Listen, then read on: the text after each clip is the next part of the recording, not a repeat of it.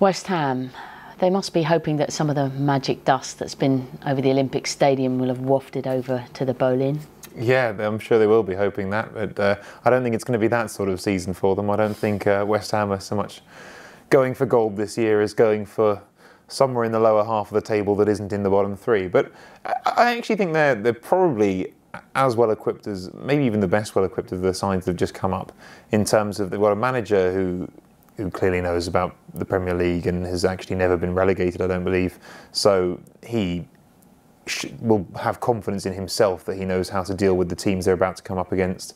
They have a solid core of players who are either still there from when they were in the Premier League or are returning to the club, like McCartney and Collins returning to the club to play with them again in the top flight. So we are talking about a team that feels like it's going to know where it knows where it is, and it's been here before, and it's got players the quality of Mark Noble, who you know are capable of surviving at this level and aren't going to find it a massive uphill struggle. So I think they're well equipped to do that. I don't think at the moment they look like a team that's particularly well equipped to do much more than that. I think staying up is where the aim is, but that's okay for your first season back. And I think that West Ham fans, while they haven't always relished Sam Allardyce's style of football, will be pretty content if at the end of the season they're still in the Premier League.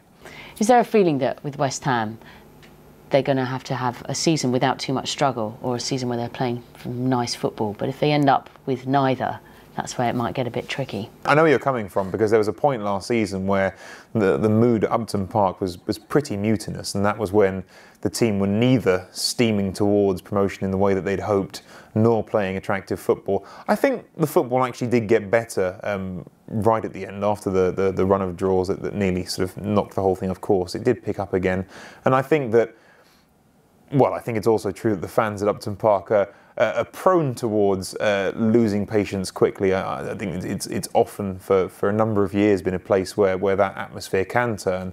I don't think fans are going to be too upset as long as they feel like the club is progressing serenely towards staying in the top flight. If that wasn't happening and the football wasn't good, then I'm sure there'd be people who had a lot to say about it. But yeah, there's reasons to be encouraged. I think Diame's a solid midfielder, and not only solid in terms of his capabilities, but also physically solid and a presence which I think they'll value in the middle of the park. But also, Modibo Maiga is a really fascinating signing, because he's scored pretty much a goal every other game for Sochaux over the last couple of seasons. Not entirely confident about the situation at goalkeeper. I think Jussi Jääskeläinen is maybe beyond his best years. They've got Stephen Henderson coming in as well, who's a young keeper who they think very highly of, so perhaps at some point there'll be a passing of the baton there, to stay with the Olympic metaphor. But there's plenty of reasons to believe they can play some nice football. I think that my main concerns for them would be, is that defence solid enough? And also, can Ricardo Vaz Tê, having finally discovered after an entire career his shooting boots, can he maintain that? I'm sure Sam Allardyce would have been pleased when the fixtures came out to see that they don't face anybody from the top half except for Arsenal in their opening games up until around about November. Yeah, I think that's a huge thing. And actually, when you look at the other two teams who are new up, they don't have that luxury.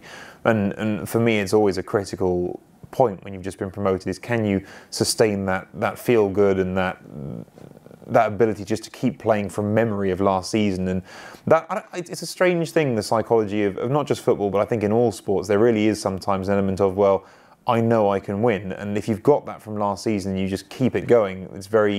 It becomes easy to sustain it. Whereas if you come up to a new level and immediately you're getting beaten, it becomes an obstacle to overcome. So if they can get rolling straight away, I think clearly that'll be a huge boost to them in terms of getting towards 40 points or whatever it is that's required to stay up this season.